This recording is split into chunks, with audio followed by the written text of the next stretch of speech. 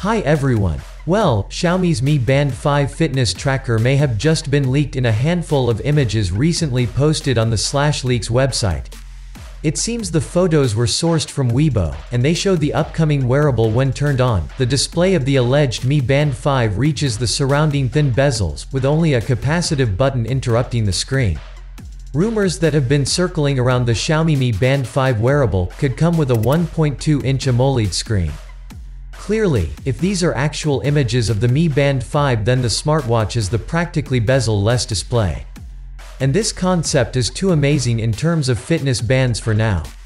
Around 2 seems ago, the Xiaomi Mi Band 5 had been confirmed to be releasing this year, and now we've got our first looks at what could possibly be the Xiaomi Mi Band 5. In the images, you can see an upgrade over the previous Mi Band 4, which featured a pretty big notch design. Now there's a full oval screen with a weird punch hole cut out like a camera. That's essentially the main reason I can't believe the leaks, but it's a fun possibility which I think opens up the question to something more important.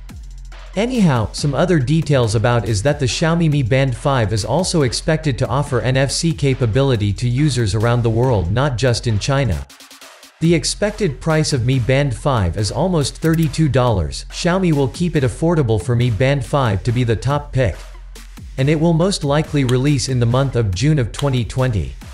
How do you feel about this design? Share your thoughts in comments. Also subscribe and take care of yourself. Peace out.